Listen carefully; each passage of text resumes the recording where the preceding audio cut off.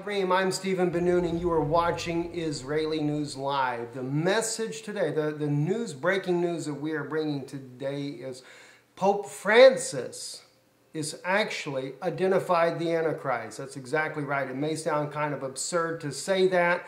I'll be covering other news stories as well with an agreement that's being made between Iran, Syria, and Iraq. Also, we'll be talking a little bit about the IDF and the rocket launcher that was destroyed in northern Gaza here just recently. And of course, there's issues going on in and around Ukraine that are constantly up on the, just getting out of control, needless to say.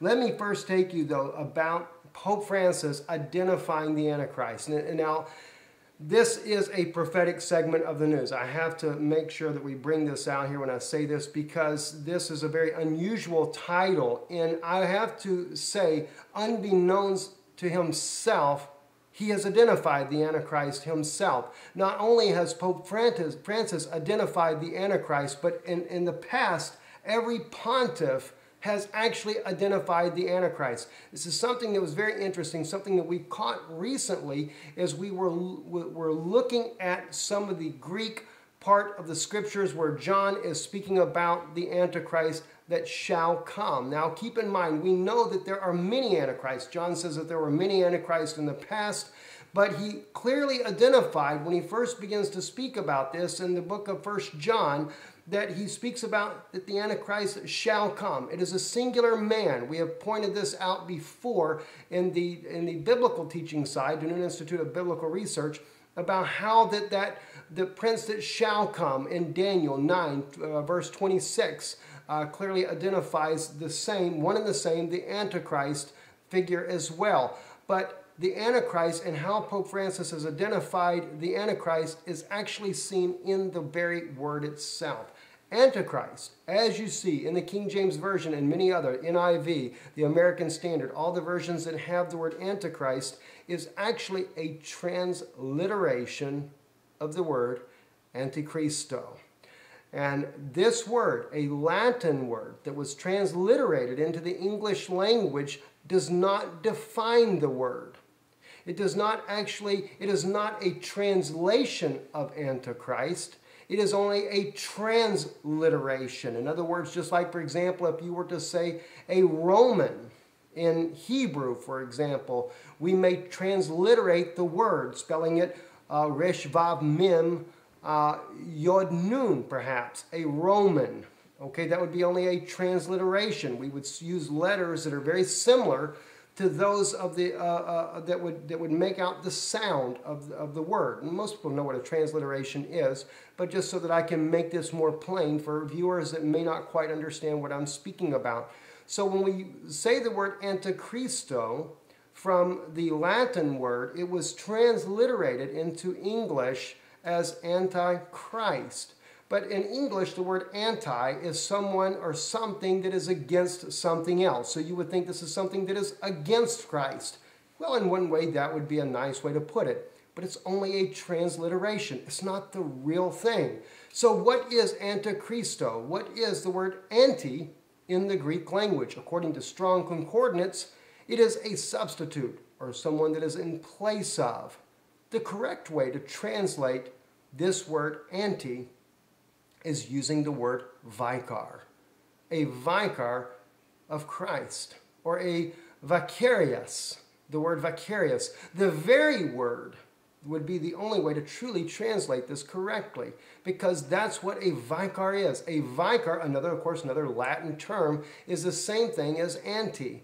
It is something that is in place of. It is a substitute.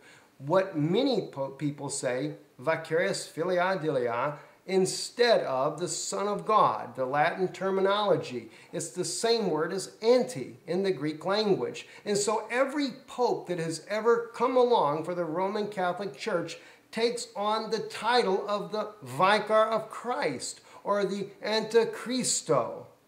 It's one and the same. It is a substitute or one that is taking the place of. It is a similitude. And if you look these words up in strong concordance, you will find this out, that this is exactly the same meaning. So the popes themselves have identified themselves publicly right before your eyes to be the Antichrist. It's kind of interesting, to say the least. Quite, as I said, very much unbeknownst to Pope Francis, that he's actually identified himself as the Antichrist. Now, something else I wanted to share with you, and many of you may already be aware of this, the very word Vicarius Filii Dei, the Latin term, this is actually something that is on the triple crown of the Pope. You can find it in Rome.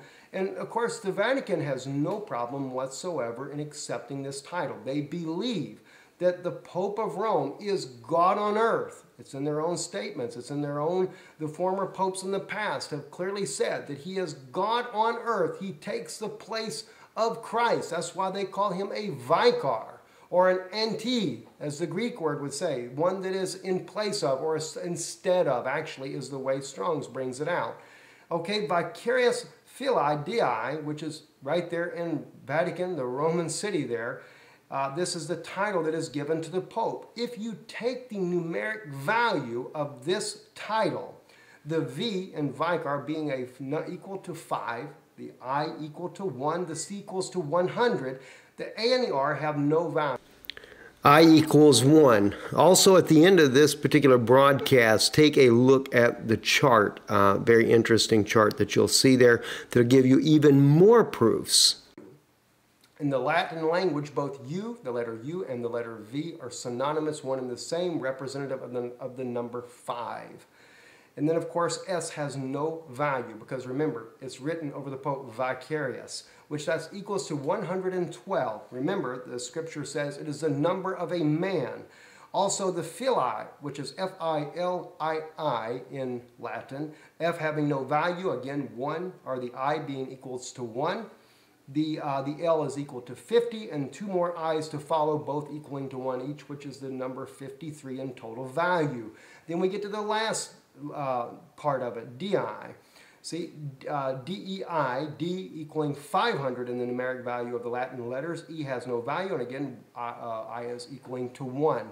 Add these numbers up, 501 plus 53 and 112, you'll get 666. Those of you that catch the YouTube here, or catch our Israeli News Live on YouTube, you will actually get to see this chart there. We haven't quite got to the technicality on live stream here to be able to post that. That is coming in the very near future. And the time frame right now, running at 10 p.m. on live stream, will continue while we're in the U.S. We'll be picking a new time frame when we go over back to Europe and over into Israel, something that will work for places all around the world to be able to view. Now, I want to bring one other important thing out, though, that I thought was very interesting as well. Again, identifying the Pope of Rome as the Antichristo, the Antichrist, the one that is in place of the Messiah. And that is the word in Hebrew. We have a word that you can say the Roman man, Romiti, and it's spelled Resh Vav Mem Yud Tav Yod. Excuse me, Yod Tav Yod. This here literally means Roman man, and it's how you were to write it out in the Hebrew language. And again, another interesting point, because remember, according to Daniel's prophecy, the prince that shall come shall be of the people that destroyed the city and the sanctuary of Jerusalem. In 70 AD, it was Titus, the Roman general. And what is the Roman general? He's a Roman man. And of course, the prince that shall come is going to be of this particular people. And that's correct. We clearly see this. So in the future, from the time of 70 AD, which we're now 2,000 years later, we would have a Roman Antichristo, a Roman Antichrist, or a prince that shall come. And of course, notice again, there again, it's a prince. And right before that, in verse, just before that, in verse 26, we find out that what does Daniel identify? That the anointed prince, the Mashiach, the Messiah, would be cut off, but not for himself. That's the true prince. But then he speaks of this other prince that shall come. And he's never called the Mashiach, the other prince that comes, which clearly, again, identifies an Antichristo. one that would take the place of the Mashiach, one that would be like the Messiah. Well, kind of interesting, if you call him a Roman man, as Titus was, he was a Roman man in Hebrew. Again, this has a numeric value in Hebrew. The Resh having the numeric value of 200, the I is a 6, the Im is a 40, the Yod is a 10, Tav is 400, and again the Yod is a 10. I'm not getting into Kabbalah or nothing like that. I'm not saying what it means. I'm just showing you because every number in Hebrew actually has a numeric value, just like Latin does and in many other languages. Because at one time in the Bible, of course, well, it still is in the Tanakh, the Hebrew Bible, we use letters for the numbers of the chapters and verses. That's the way the Bible is laid out. So this is not Kabbalah. We're not saying what they mean or represent, just showing the letter having a numeric value. If you add these up, again, it adds up to 666. Remember, according to the Brit Chadashah, the New Testament, the Christian Bible, it says that it'll be the number of a man.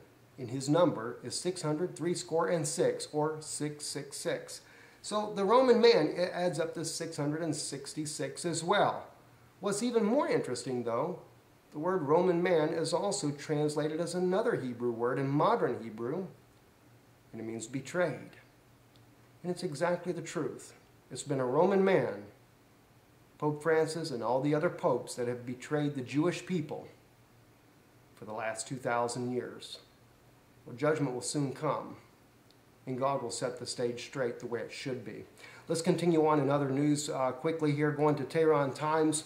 We're following a little story here where it says Iran, Syria, and Iraq will form an alliance against terror.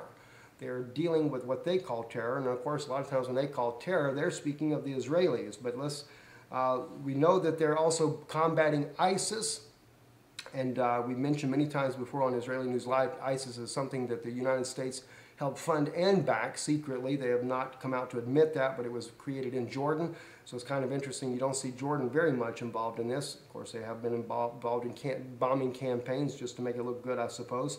But anyway, it says here that Tehran Ali Akbar Vayati, a senior advisor to the leader of the Islamic Revolution, says Iran, Syria, and Iraq will form an alliance against terrorism in the future. Talking to reporters on the sidelines of his meeting with Syrian Interior Minister Mohammed al-Sahar on Tuesday, Velayati said Iran, Iraq, and Syria can defeat terrorism through cooperation.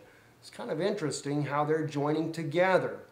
And of course, if we see Syria, Iran, and Iraq join forces, it only spells trouble for Israel in the not-so-distant future.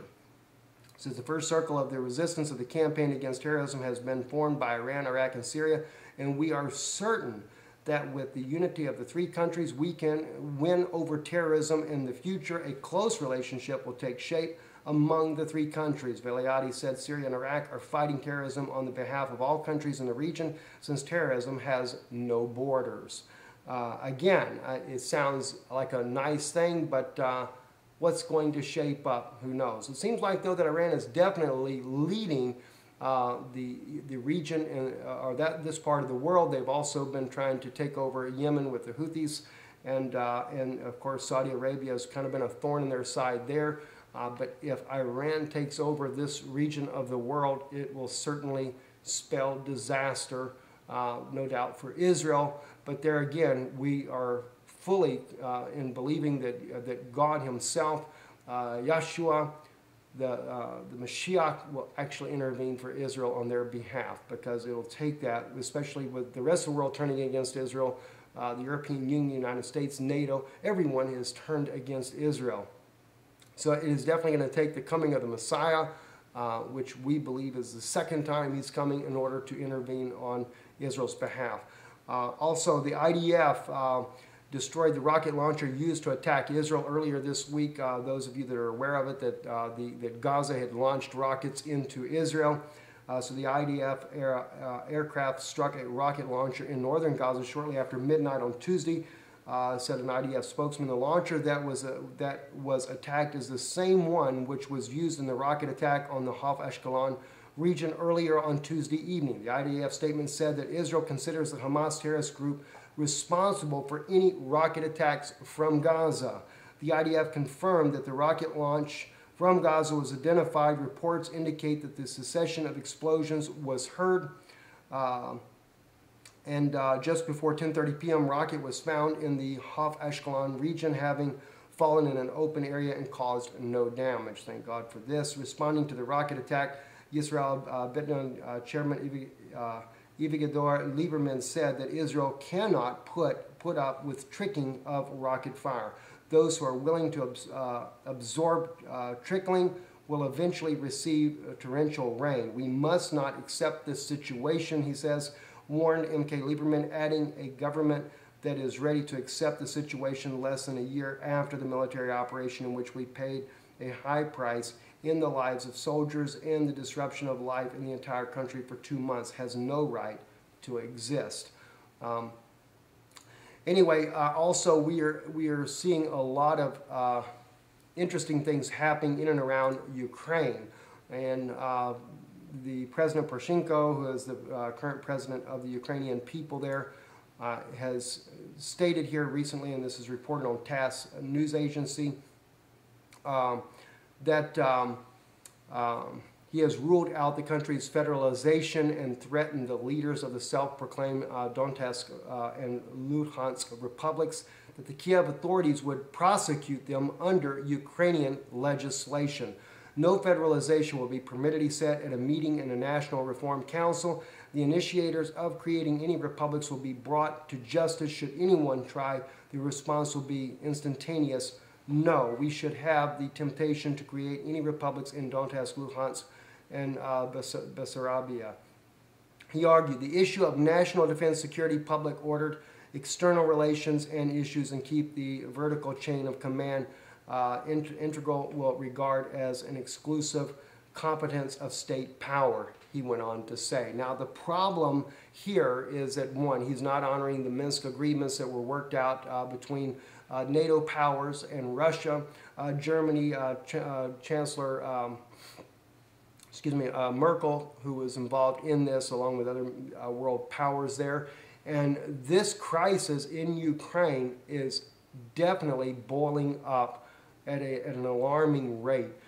We do know, and we say we know this, mainly because there's enough evidence on both sides. Both Russian troops have been in eastern Ukraine, as well as U.S. troops, special forces, for western part of Ukraine. Now, neither side is admitting to this, but you can tell by the escalation of the events that are taking place, the types of armaments that are being used on both sides, as well as a number of other private reports that have been done, that this is the case. Also, recently we see that the United States said that they were, President Barack Obama was sending in more heavy artillery and warplanes into the region.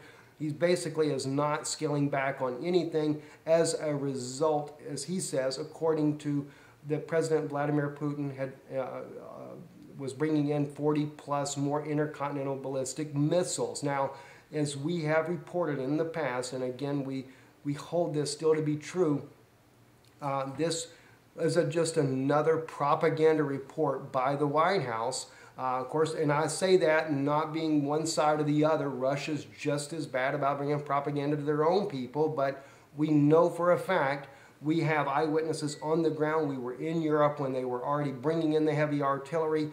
They've already had the American warplanes in the former Soviet Union there, the states that were under Russian control during the Soviet years. This has been reported to us from Lithuania, from Poland. The only state basically that has not had this is the Czech Republic, although after the war games, the troops did come through there. We were actually there. We filmed it. But we have seen the trains where they're taking the heavy armaments into the eastern part of Europe there, preparing for some type of large-scale military confrontation. It is about to spiral out of control. And at the way that Poroshenko is going, it is obvious that he knows he has the backing of NATO. But quite frankly, I do not believe that, that Germany nor France really wanted to see this thing escalate the way it has.